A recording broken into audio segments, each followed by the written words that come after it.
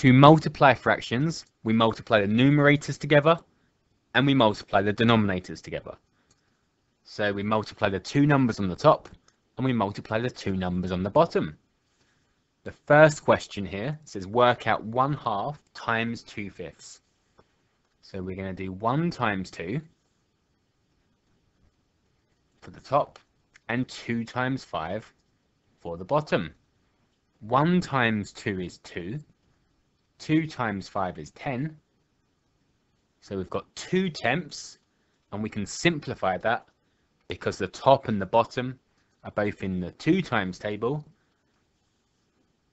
which makes it 1/5. We can half the top and half the bottom. So we can say 1/2 times 2/5 is 1/5. And you can also think of this as working out 1/2 of 2/5. So it might make more sense if you think of it as 1/2 of 2/5. So if you half 2/5, you get 1/5. So you can always think the times sign as an of. Question 2, we've got 2/3 times 6/7. Again, we're going to times the top. 2 6s are 12. And times the bottom. 3 7s are 21. So we've multiplied them together. We can simplify our answer because 12 and 21 are both in the same times table. They are both in the 3 times table. So 12 is 4 3s and 21 is 7 3s.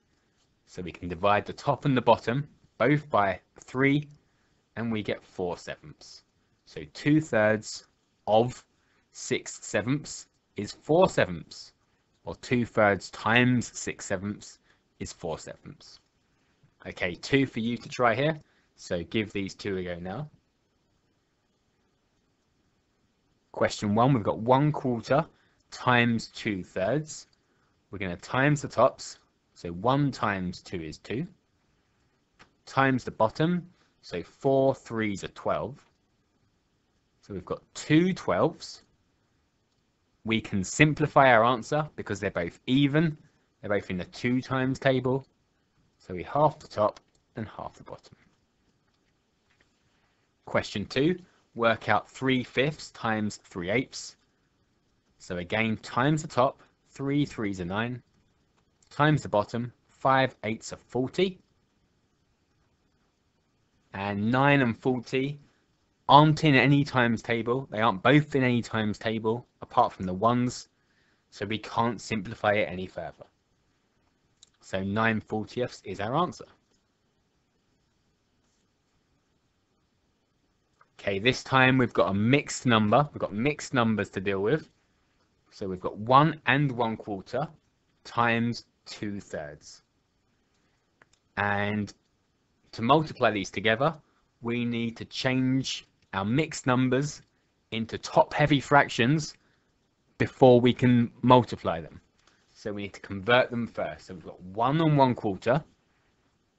So 1/1 in quarters is 4/4.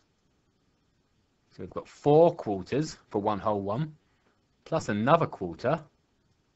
So we can say we've got 5/4. So 1 and 1/4 is the same as 5/4. So we're going to work out 5/4 times 2/3. Now we've converted them, we can just multiply the top and multiply the bottom. So 5 times 2 is 10. 4 3s are 12. And we've got 10/12. We can simplify it by halving the top and halving the bottom. So 5/6. Question 2, we've got 2 and 1/5 times 3 and 3/4. So we need to convert them to top heavy first. So we've got 2 whole ones and 1/5. So in fifths, 2 whole ones are worth 10. 2 times 5 is 10. So we've got 10 fifths and 1 fifth, which is 11 fifths. So 2 and 1 fifth is the same as 11 fifths. We're multiplying that by, so we've got 3 and 3/4. In quarters, 3 whole ones is 12 quarters. 3 fours are 12. So 12 quarters plus 3/4 is 15 quarters. So we've got 11 fifths times 15 quarters. Sometimes, and this is probably a good example, it's easier to simplify before we multiply. So we're going to do 11 times 15, and we're going to do 5 times 4. So our answer is going to be 11 times 15 over 5 times 4. And we can see that the top and the bottom here are both in the 5 times table. So 15 is 3 fives and 5 is 1 5. So if I divide top and bottom by 5, I can change it into 11 times 3 over 1 times 4. 11 threes are 33 and 1 4 is 4. If we had done 11 times 15 and 5 times 4, we could have simplified afterwards, but it would have just been harder to simplify. So we've got 33 over 4. That's our answer, but we need to give it as a mixed number. So how many whole ones do we have? How many 4s go into 33? So 8 4s are 32. So we can have 8 whole ones, which makes 32 quarters. And we've got 1 more quarter. So we've got 8 whole ones and 1 quarter. I'm going to quickly show you how you would do this on a calculator now. So if we wanted to write 2 and 1 fifth times 3 and 3/4, we're going to use the button above the fraction button. So shift fraction button. So if I shift fraction button, I get this format. So I can write 2 and 1 fifth times, and I shift fraction button again, 3 and 3/4. Press equals, I get 33 over 4. But then what if I want it as a mixed number? I shift S to D. So S to D button will change it to a decimal. If I shift then S to D, it will change it to a mixed number. So 8 and 1/4. Okay, 2 of these for you to do without a calculator. So give them a go. We've got 2 and 1/6 times 2 sevenths. So let's change this into a top heavy first. So 2 6s are 12, plus 1 is 13. So we've got 13 sixths times 2 sevenths times the top. So 13 times 2 is 26.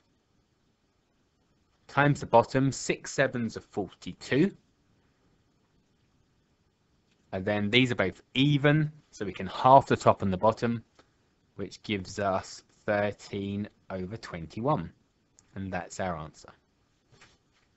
For question 2, we've got 2 and 3/5. So 2 5s are 10, so we've got 10 fifths plus 3/5, which is 13 fifths, times 1 whole 1 and 2/3. So a whole 1 is 3/3 plus 2, so 5/3. So we've got 13 times 5 over 5 times 3. And we can divide top and bottom by 5, which leaves us with 13/3. So how many whole ones do we have? How many times does 3 go into 13? So 4 3s are 12. So we've got 4 whole ones. That's 12 thirds. And we've got one more. So 4 whole ones and 1/3.